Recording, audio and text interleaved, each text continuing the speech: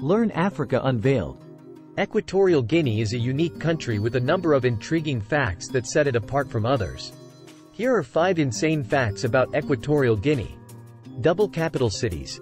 Equatorial Guinea is the only country in Africa to have 2 capital cities.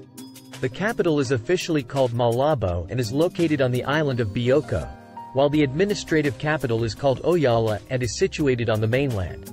This unusual arrangement was established in an effort to distribute development more evenly across the country.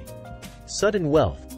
Despite being a relatively small and lesser-known country, Equatorial Guinea experienced a rapid economic transformation due to its oil reserves.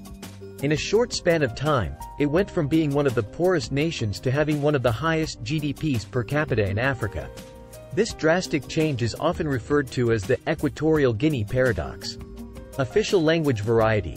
Equatorial Guinea is the only African country where Spanish is an official language. This is a result of its colonial history as a Spanish colony.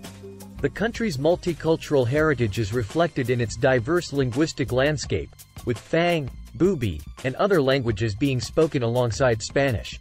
Limited access to clean water. Despite its oil wealth, a significant portion of Equatorial Guinea's population lacks access to clean and safe drinking water. This is surprising given the country's economic status, but it highlights the challenges of translating resource wealth into equitable development. Lavish presidential complex. The country's president, Teodoro Obiang Nguema Mbasogo, has often been criticized for his extravagant spending on personal luxuries. He built a sprawling presidential complex known as the Presidential Palace of Oyala, in his home region, complete with opulent architecture and facilities.